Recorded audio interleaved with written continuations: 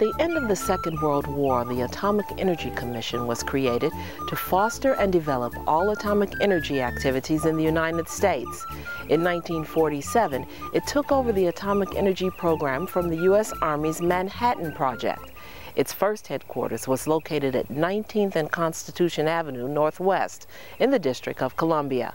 However, as Cold War threats magnified, it became clear that the AEC was vulnerable, remaining in the nation's capital. In 1957, President Eisenhower was on hand to dedicate the Atomic Energy Commission's new headquarters in Germantown. This move out of the city was inspired by an event 8 years earlier. Terry Fainer, senior historian at the Department of Energy, explains. Goes all the way back to 1949, the end of August 1949, the Soviet Union exploded their first atomic bomb, and immediately the commissioners were concerned that if there was an attack on Washington, that the whole headquarters infrastructure would be destroyed, and there would be no way to direct and run the facilities that were out in the field.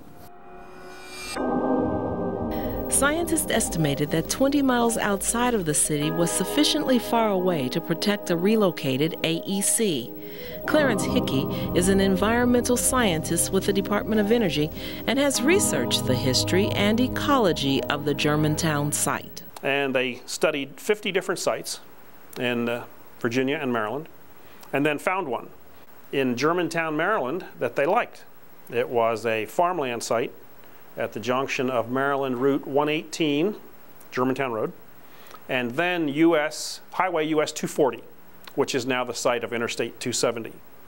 And at that intersection of 118 and 240 was a 109-acre parcel of land that the Atomic Energy Commission thought would suit their purposes.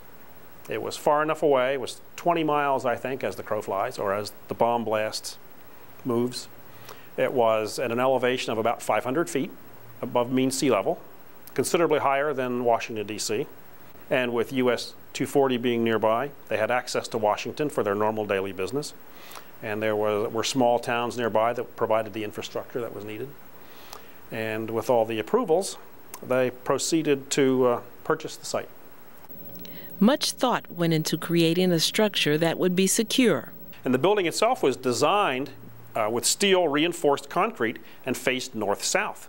And rather than being a tall building, it was a low, spread out building, 4 stories with lots of corridors and hallways and wings.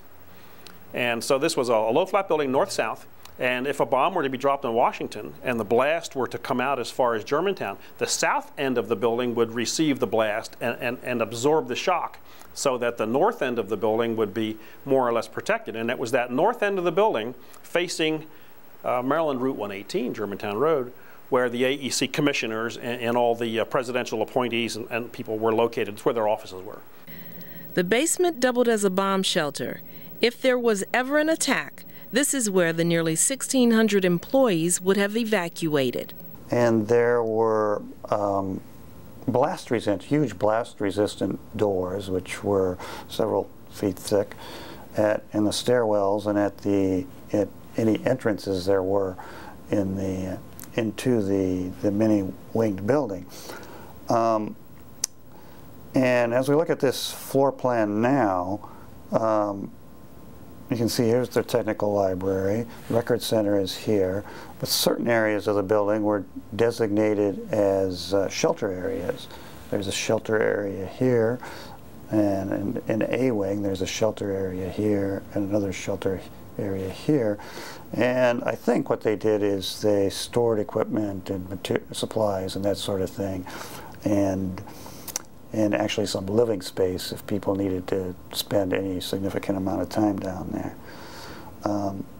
If there was a disaster, the health unit, which has a door right here opening out, would be the main entrance to the whole bomb shelter unit. And they had several restrooms in here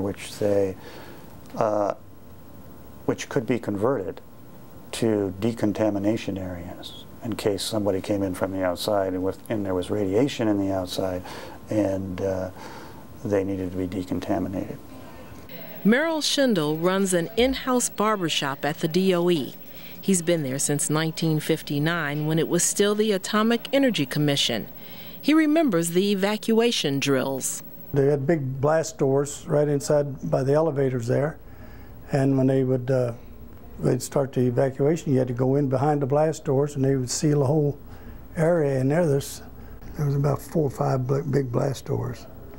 And they were really big doors, heavy doors. And they would all slam shut. You'd have to stay in there about 5 minutes, and then they'd open them up. Well, this was a pretty safe place down here. You know, these walls are pretty thick. And this is a pretty safe place down here. You'd take practically a direct hit to move anything down here. Today, this building houses the Department of Energy.